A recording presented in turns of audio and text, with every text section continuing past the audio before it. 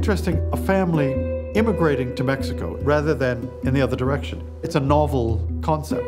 If you do what he's saying, if you cross the border, you're gonna die. You and your kids are gonna die.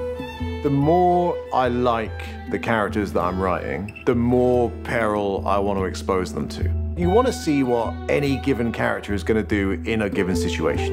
You need to drink.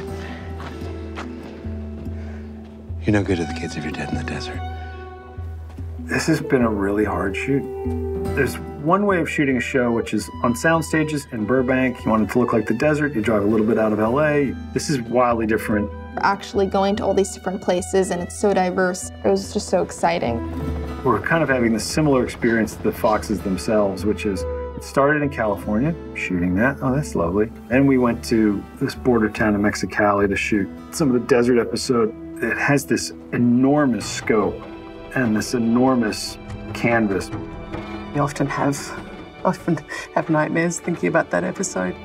We had a fantastic director that just put us through hell because that's what they were going through and that's what they decided they would do to us. And we would eat cactus fruit and it's thirsty and sleeping in a bus. Don't do that. Moisture makes it worse. It surrounds us in the environment that our characters are in. I definitely think that it kind of bonds us as a group and makes us seem more like a family. When you're sweating, you're really sweating. You know, when you're cold, you're really cold. When you're hot, you're really hot. Hopefully that translates in the show itself.